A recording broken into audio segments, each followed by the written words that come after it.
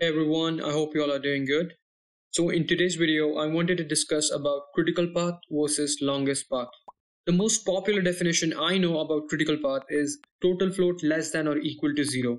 But to avoid any confusion, let's look at what PMBOK, which is Project Management's knowledge of book, defines critical path as.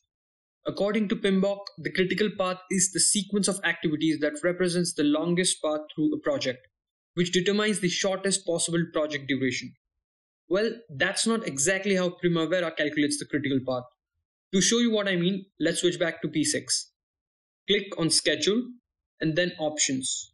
And you can see Primavera defines critical path in two ways.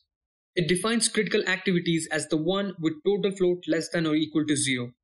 Fun thing is you can change the value in this box and change it to a value which you think should be treated as critical in your schedule. The other way P6 defines critical path is using longest path. But wait, from the definition we just saw, it sounded like critical path and longest path are one and the same thing. That's where the catch is.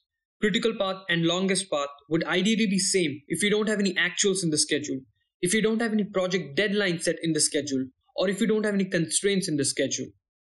Because having one of these things in your schedule alters total float of your schedule. And then it alters the way P6 determines which activity should be considered as critical for your schedule, depending on this total float definition. Now the real question is which option you should select to obtain the real critical path of your schedule. I've talked with several construction scheduling experts and have been told that it's the longest path in your schedule, which is the actual critical path. Oh wait, there's one more thing. If you just select this longest path option, and if you then go to filters and use this critical path filter, you cannot expect to get the correct longest path in your schedule. A correct longest path in your schedule is a continuous one showing the activities which are contributing towards project completion. But what we see in this Gantt chart area, there are few overlaps in our schedule, and also our filter is showing WBS summary activities, which are not actual contributing activities. So the question is, how do you actually get a correct longest path? Well, that's what I'm about to show you. For starters, click on Schedule and then choose Options. From here, select the Advanced tab.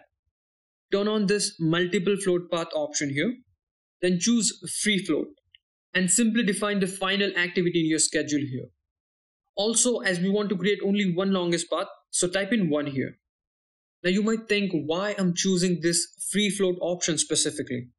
To show you why, let's switch to Oracle's website. Here, as you can see, they have specifically asked to choose this option to define critical float paths based on longest path. Now that we're done with the settings, let's close this and click on Schedule. Now when we're working with float paths, there are a few more steps before we can get the results. First is to add these two columns, float path and float path order. Second is I have created a filter which will show you only those activities on our float path 1. Now choose this filter and click on Schedule. Now you might want to notice that all the WBS summary activities are gone. Any overlapping activities we had before are gone. So what we have here is a true critical path, a true longest path with no overlaps and is continuous.